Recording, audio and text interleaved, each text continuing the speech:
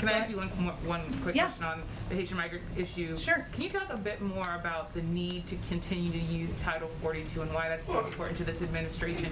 And also overall with the Border Patrol, Horse Patrols, they've been using those horses for a very long time.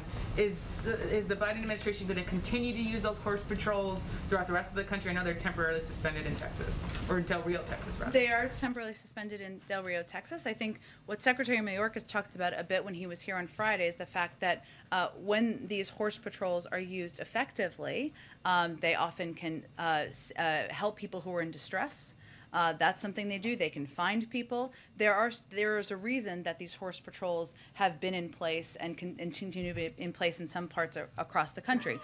Of course, our Department of Homeland Security will continue to look at and assess, especially as the investigation concludes, what that looks like. They've been suspended in Del Rio, Texas. That was a step in response, of course, directly to those horrific photos. But beyond that, I think it's important to note that, as the Secretary said, the vast majority of the Border Patrol and the Horse Patrol are doing their job, and they're doing their job effectively. Of course, we are going to assess and we are going to call out when we see occasions, as we did with the photos and the video last week, that don't meet our bar, that bring out strong emotions for good reason from people within this administration and around the American public.